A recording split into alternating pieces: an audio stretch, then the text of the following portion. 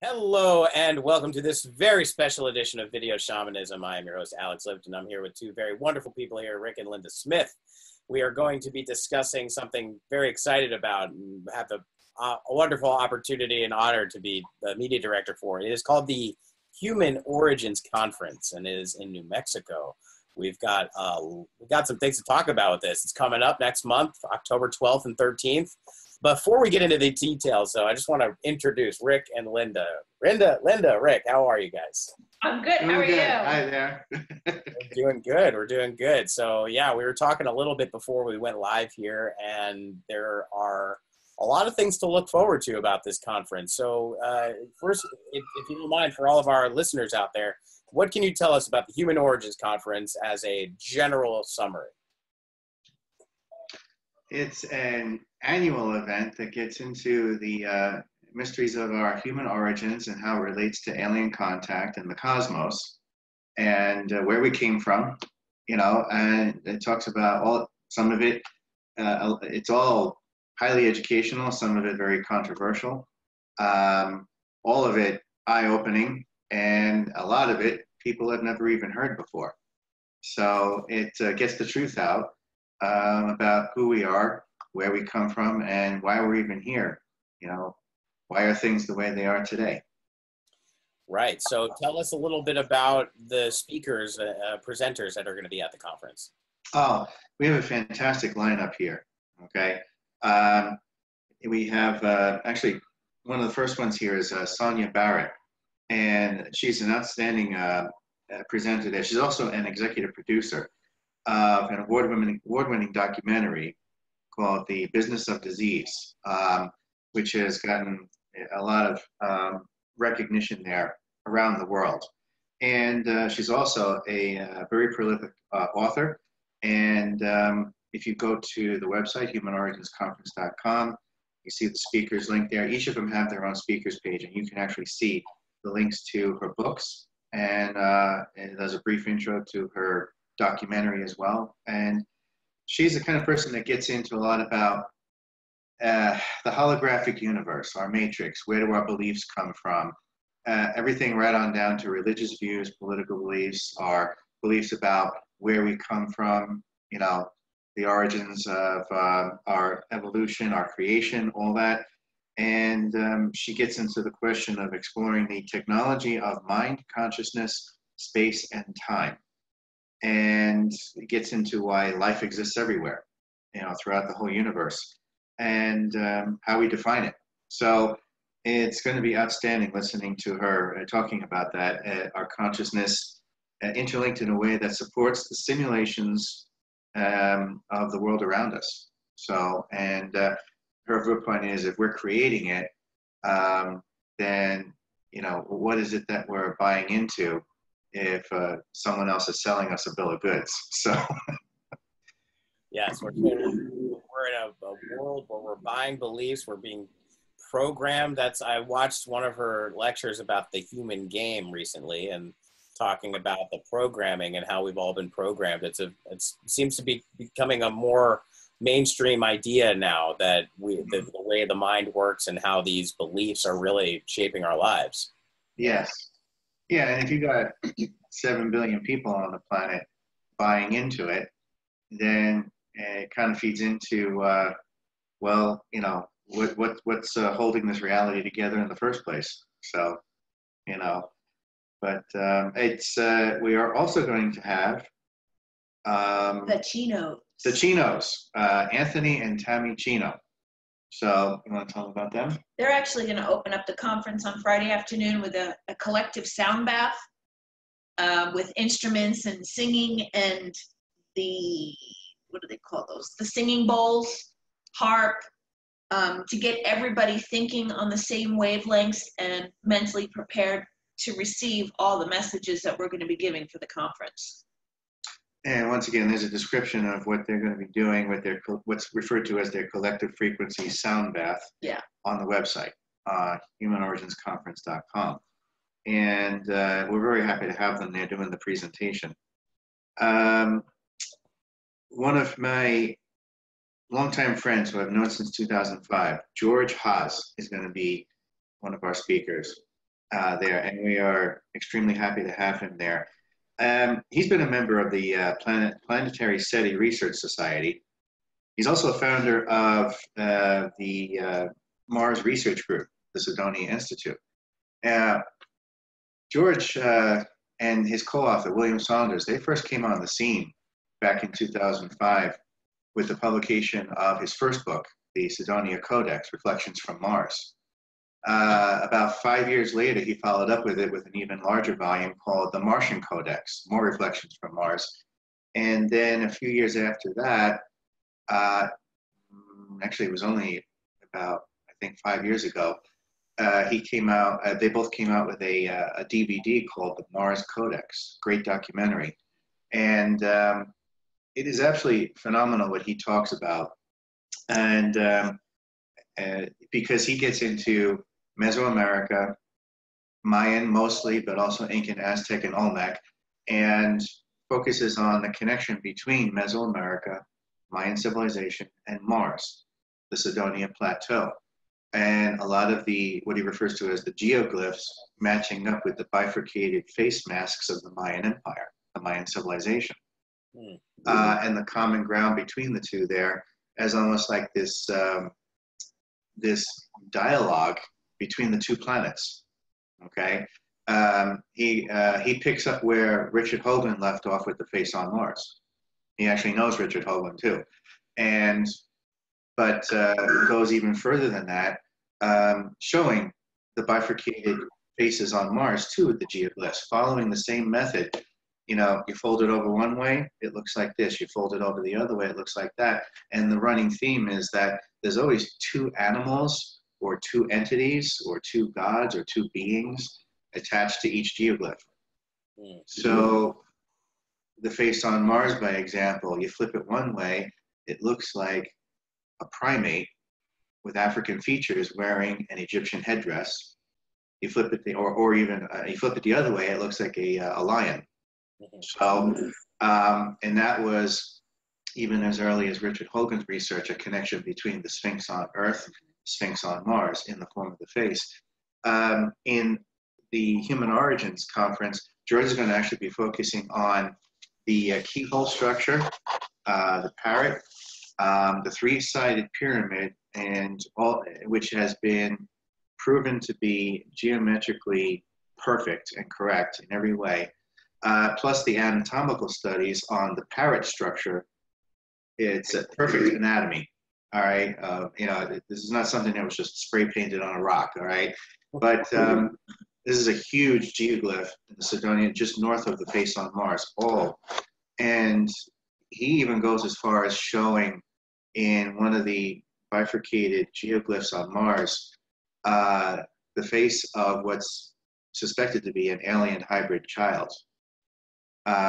Something that sort of looks human, but has this kind of like advanced alien look to it, with waves of energy coming out of it. So, but he's got a lot to talk about. He's also going to be focusing on a little known story about an actual Star Wars that took place between Mars and Earth, and the Mayan civilization told of this story in their mythology. This battle that took place between the planets, and you know, this star battle, very much like you see in George Lucas's movie. So that's going to be phenomenal to hear too, because most people don't realize that ancient civilizations have those high-tech stories that, you know, all the good science fiction is based on in the first place, you know. And alien contact is very much a part of what George is showing here with these geoglyphs. So that's not something definitely not to be missed there. And next one on the plate here, which we're extremely happy to have, is Ken Johnston. And Ken Johnston has been talking for several years now as a NASA whistleblower on the structures on the moon, artificial structures, structures that are not supposed to be there, shiny metallic-like structures that look like an entire array of satellite dishes in the craters on the moon, right by the rim where the dark side would begin, okay? The part where the Apollo astronauts were supposedly told that they weren't supposed to cross over and go into. So, but these are original, unscrubbed photos. unscrubbed, high-resolution photos. This is not the low-res garbage that NASA puts out. George Haas can attest to that too, because his research, he has to battle with getting the high-res versions too. But no, Ken Johnston has always held on to this original set of high-res photos of these artificial, man-made or alien-made, or a hybrid of the two, structures on the moon that don't belong there. And it's beyond a shadow of a doubt, it's a satellite array. It's beyond a shadow of a doubt that the structures are going into the surface of the moon, down underground, referencing a hollow moon, okay? Which coincides in a lot of ways with the stuff I've learned over the years myself about the dark side of the moon remaining on the dark side because there's a big old giant hangar bay there for Russia and America and possibly China to cooperate with and use it, which goes back to the stories of the whole, collision with Planet X or Nibiru and all those mythologies, all right? And this moon being an artificial round tin can or a Dyson sphere or whatnot being pulled in from Pluto or way out on the outer rim of the solar system and never even belonging to us in the first place. Yeah, there's a lot of evidence, even in traditional mainstream science, that says that the moon is way older than what doesn't seem to align. And it's an old piece of technology like the Death Star. Okay, so Exactly. But no, Ken Johnston shows these photos that are they're incontestable, and it's just shocking what he has there. So he's been talking about the dark side of NASA's agenda, no pun intended, of them to scrub the photos all the time. And once you start knowing what to look for, you start picking up on where the digitized scrub out is of what's something that's supposed to be there. This ties in with our next speaker who has worked with him consistently. Didn't they just make a book together? Yes, I believe so. In fact, Ken's book is on the speaker page on the website at humanorizonsconference.com. Ken's Moon, Revealing the Dark Mission of NASA, all right, to put out these false photos or these scrub photos. In the good old days, they would airbrush. Nowadays, they just digitize it and retouch it, But they don't do a very good job. Because once he started showing the details of a scrubbed photo, I was like, even I did a better job than that at the New York Post. So, and I remember looking at one of the pictures in the background, the space, the black part was just so flat black. There was nothing, not even a star out there. And you're like, I don't think that's really possible. Yeah, Like, where's the stars? There was nothing. It was like a complete black screen in the background. It was crazy. Yeah. But this ties in with our next speaker, Brett Collins Shepard. Now, Brett, it seems like we have this consistent Mars-Moon theme going on here with our speakers this year. But Brett is an artist himself, very much like George Haas, and he has taken his artistic skills in a direction that is quite original. He has actually gone after the idea of what Sonia Barret talks about, our consciousness creating our reality, okay? And he shows these, in the way that George Haas shows geoglyphs, he actually shows images that, in sort of like pictographs, images, some of them look like full-blown drawings, paintings, right? Embedded in the rock face of Mars and the moon. And he's close friends with Ken Johnston, so his research overlapped with Ken's. Yeah. And he's the one that helped Ken put together, the photographs the right way to show what's going on with the moon. But then Brett took it one step further and said, wait a minute, we have a collective conscious in our mythology on these ancient artifacts like the moon or ancient artifacts on Mars, okay? So he starts showing the language, this artistic language embedded in the rock face, and the way he does it, he shows these mythological stories that we all take for granted playing themselves out that are kind of like another form of communication, just to see what level of intelligence the human race is at. Can we pick this out? Are we smart enough to pick it out? Okay. And it's phenomenal what he shows, and the traditional classical mythological stories that the landscapes of Mars and the Moon end up reflecting back to us because they absorbed all these stories.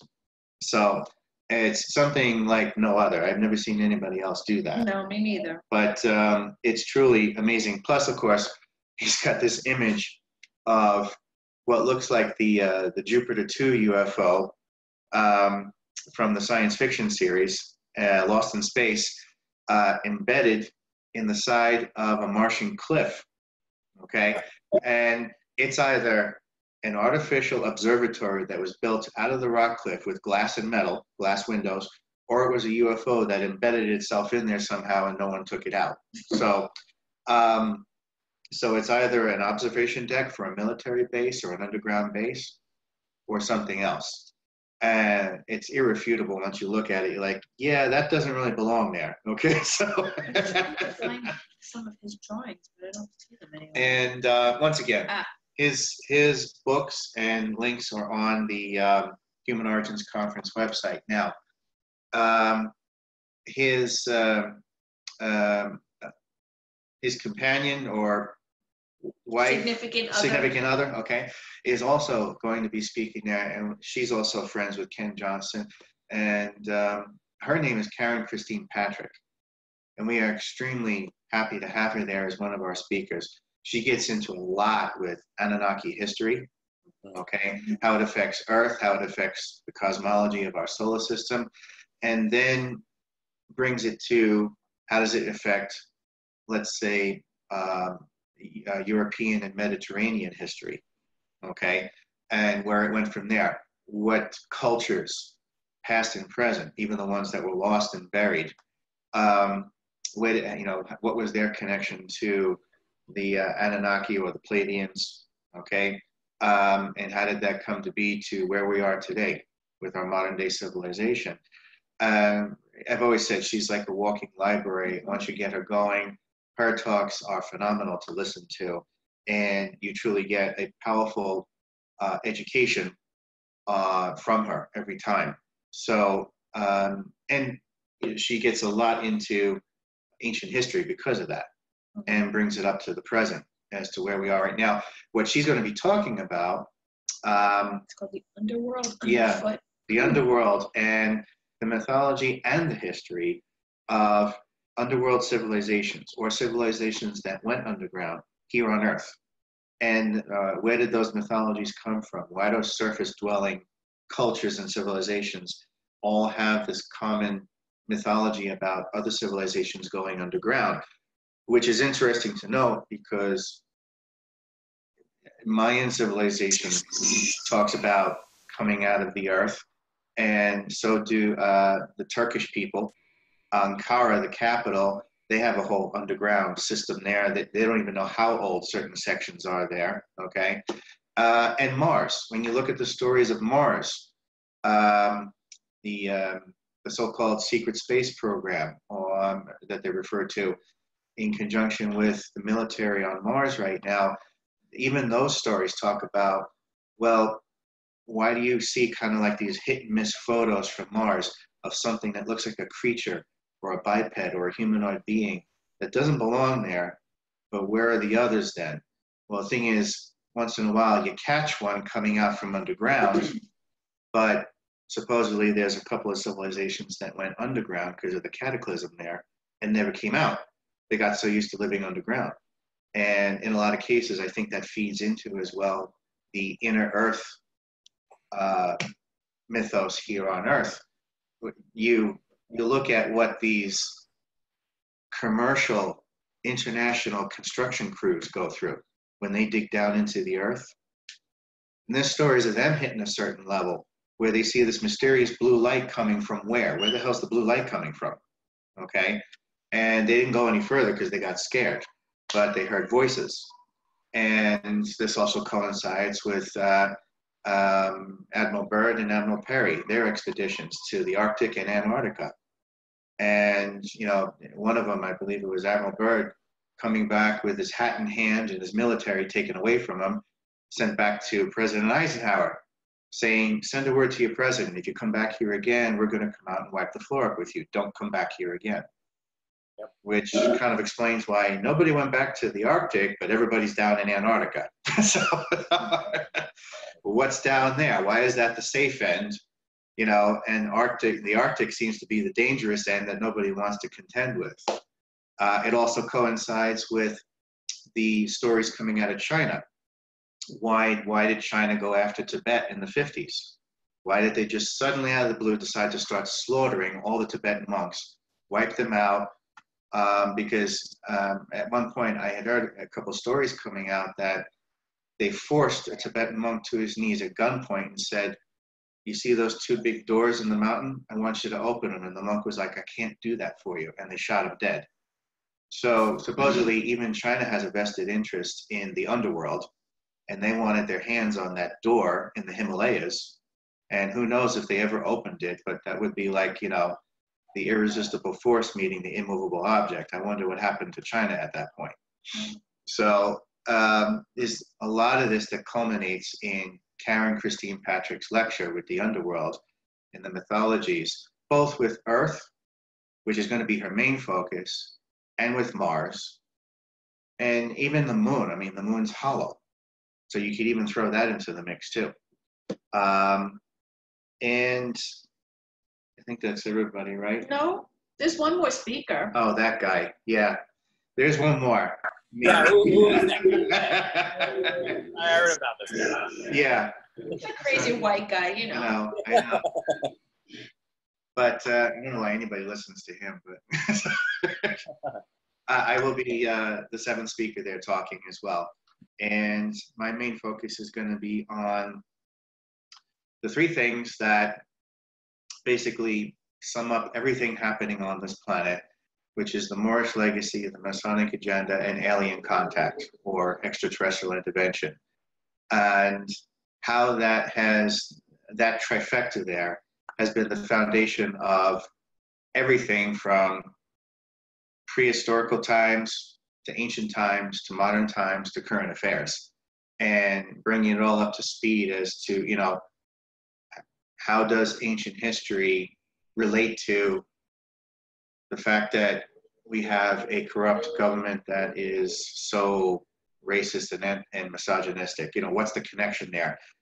Ancient history is not that far off, and it's not disconnected. And you have to know where you come from in the past to know where you're going in the present and the near future. So, and my viewpoint in my lecture is to get people on track with understanding the role that they play and how did they get here to this point. You know, it's, if you don't, this is why a lot of people feel lost today, because they see this all as chaos.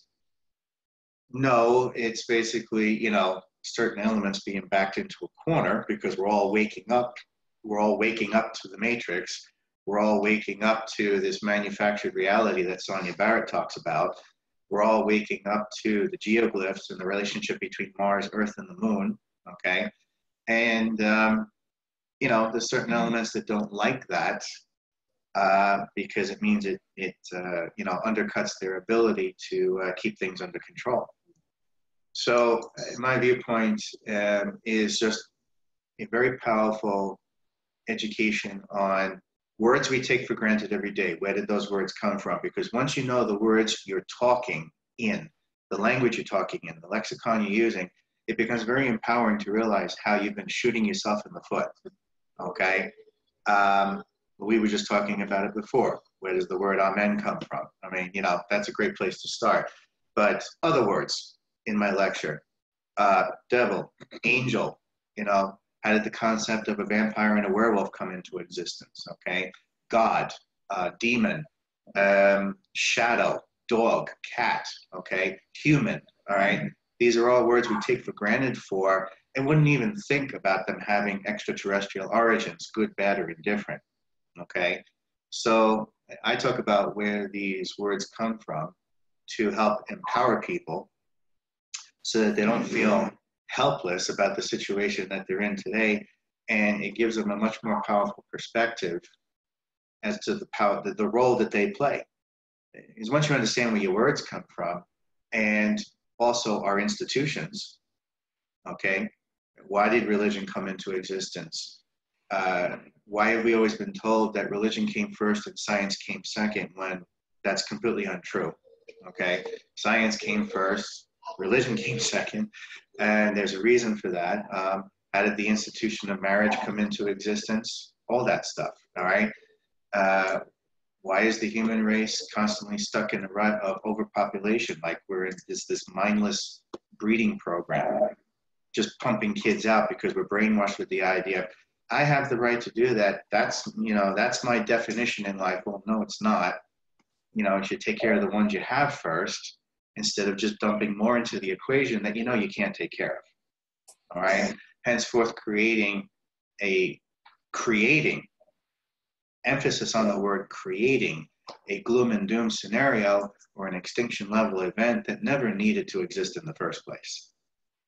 Yeah. The power of creation is in our hands here, and we have to take responsibility. You can't be blaming it on God, the devil, aliens, or, as much as I would love to blame it on the imbecile in the White House, the point is we put him there. Right. So if we put them there, then it's time to start taking responsibility. And when I talk about stuff in my lecture, it's the hope of getting people away from not just the helpless mentality, but also looking for the boogeyman mentality, the conspiracy mentality, okay? Because that predominantly is an awful mentality to be stuck in, because now you're always looking for someone else to blame with a chip on your shoulder. You're not going to get anything accomplished that way if it's always somebody else's fault. Okay? So I talk about ancient history. I talk about the cosmos. I talk about where the two-party system came from, and the direct connection to the two sides of the alien equation. The alien abduction phenomena on one side and extraterrestrial invention on the other. And these are not the same thing. Wow. Wow. So this conference is going to be epic. Yes. And we are really looking forward to having all of our speakers there. Yes. We also have some really awesome vendors there. And we have about 14 tables left for vendors to get signed up for. Or less than that. Okay. But we have one of the committee members from the New Mexico UFO and Paranormal Forum. The forum itself is a sponsor for the conference. So, but Gloria Hawker was one of the committee members. She's a prominent author. She's well known in the UFO community. She has worked in a big way with Dr. John Mack and Bud Hopkins in the past, as hypnotherapist as well. And she's also worked with the author Eve Lorgan, who discusses the alien love bite issue. Okay. But Gloria Hawker has had some powerful extraterrestrial experiences. She's going to be there as one of our vendors. So she's going to have her books there. She's going to be talking at the vendor table there for whoever would like to meet her, which I think would be a lot of people. We have a powerful healer there by the name of Larry Porter, or LD Porter, very well known. He's got his own book out there that was co-authored by a psychologist as well, a prominent psychologist who vouched for him and studied him. Okay, so we are very happy to have LD Porter there as one of our vendors around. We also have Susan Zumo, who is a phenomenal, dead-on, accurate reader, and I think people are going to get quite a bit out of her type of healing program that she has. I forget the name of it. Soma Pi. Soma Pi, right? Okay. These vendors are also on the website at humanoriginsconference.com. Just click on the vendors link at the top. You'll see who we have already. People who sign on as a vendor, they get their business advertised on the website as well as all of our other social media platforms. Okay, so that's easy advertising for the cost of a vendor table. All right. We have Cheryl. We have Cheryl Arndt, who does these phenomenal orgonite pyramids. And she uses gold and crystals and gemstones. All healing resources from the earth she puts in these pyramids. They're beautiful. Wow. Yeah, she does an amazing job with them, and people are going to love seeing those. We have Pampered Chef. Pampered Chef, yes, with Crystal. Oh, let me look up her name real quick here. We have it? Crystal. I only have Crystal.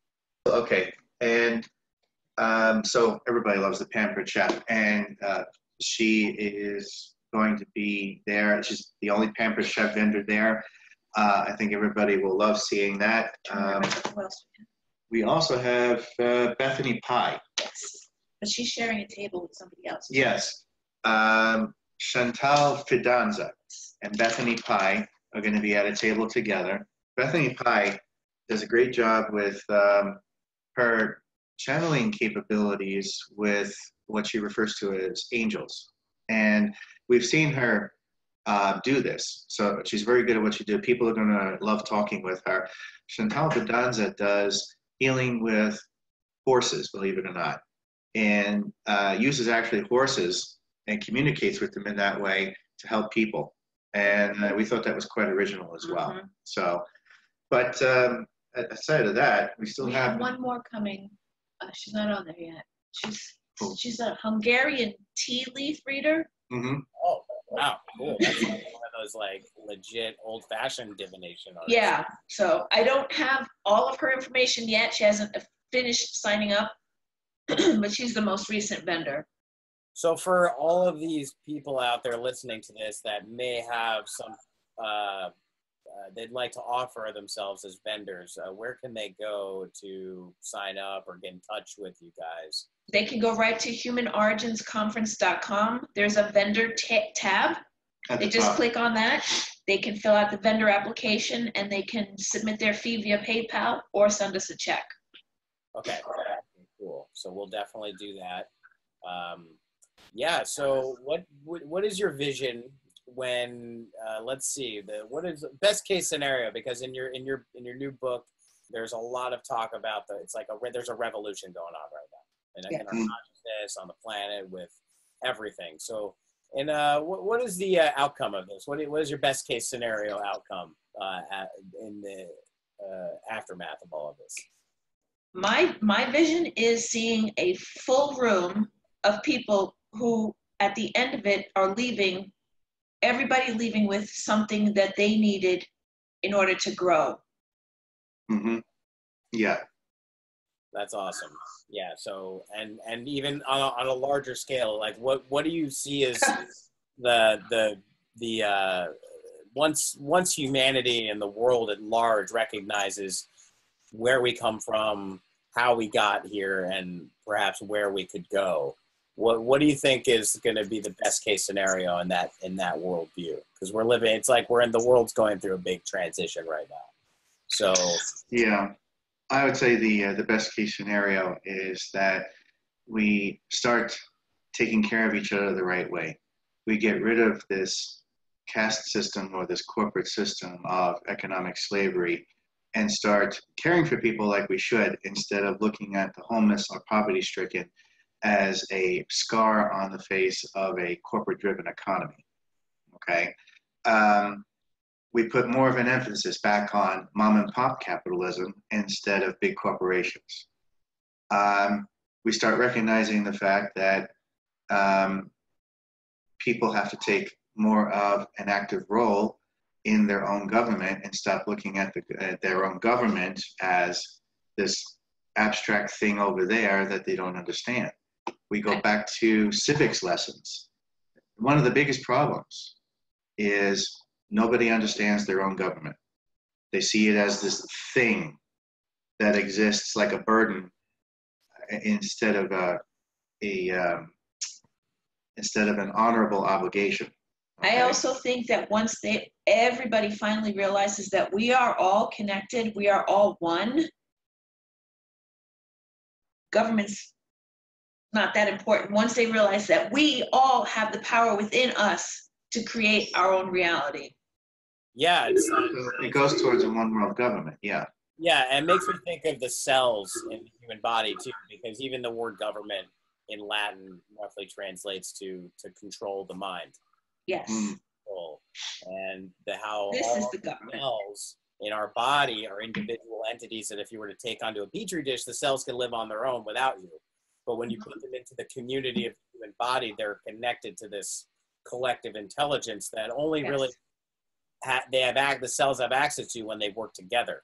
Yeah. So, right. And if we stopped for a minute, stopped fighting with each other and just connect, actually just hold hands, you'd see the power that we have of being together. Yeah. Yeah. And there have been a lot of experiments done that prove that fact, that when we come together with a coherent, positive, conscious intention, that it affects the world at large. Like even mass meditations where crime rates are going down and everything like that. So the Human Origins Conference is going to be a great focal point for this new reality, or this emerging reality. So much so. So I'm really excited about it, and I know you guys are too. And we got a lot of great presenters coming, a lot of people coming, and for anybody that wants more information on the Human Origins Conference, again, go to humanorigins.conference.com. Yeah. All the information on the speakers are there. The dates, again, it's October 12th and 13th, correct? Yes. All right, cool. And what's the name of it's at Rancho Rio? Is it? It's the city is Rio Rancho. The venue is the Inn at Rio Rancho. An event center. Yeah. Right. In the land of enchantment, as they say. Yes. Yes. And if anybody's coming from outside of Albuquerque or Rio Rancho, there is a hotel on site. They can stay there. We have rooms saved for anybody who's coming to the conference. Fantastic. That's really good information for people to have. And yeah, so, I mean, is there anything else that we'd like to talk about in terms of the event? I think that it's really, we're at a good place. We gave a good description of all the presenters and the content of what everyone's going to be speaking about. The only other thing is the ticket sale does include breakfast and dinner with the speakers on Saturday. Okay, got you. Okay. And the tickets are on sale right now. We are having an end of month blowout. It's only $80. Great. For both days? For both days, plus the 2 meals. That's a deal. That hands down, that's a deal. I know. Yeah, definitely got to come to this. It's the first annual Human Origins Conference. Many more to come from this. And as more people wake up to this world view, this is going to be, it's like you're going to want to have come to this event. You're going to want to be there when it starts. Yes. Mm-hmm. Cool. Yes. Well, thank you so much, guys. I think that this is a good place to kind of close it up here, and just again remind everybody, go to the humanoriginsconference.com. Yes, not human organs, as some people have been thinking that it says. Not Human Organs Conference. That's no, humanoriginsconference.com. Yes. Awesome. Well, thank you again so much. I look forward to having more conversations with you guys about tons of stuff. I mean, there's so many things that we could talk about. I love hearing your input and your everything you guys are doing right now. I'm just very, very happy and proud to be in this world with you guys. So thank you. Thank you. Thank you. Cool. So what we'll do is we'll post this video online and bring it to Facebook and YouTube, and maybe make some clips, put it on Instagram and Twitter. Let's just put it across all the social media as much as possible to give people a visual reminder of how awesome this event is going to be. Yes. For this event. It is such a deal, and you're going to have so much fun. I look forward to seeing you there. Thanks. Yes, definitely. Thank you, Alex. All right, guys. You have a lovely rest of the day. You too. You too. Bye-bye. All right. Take it easy. Thank you.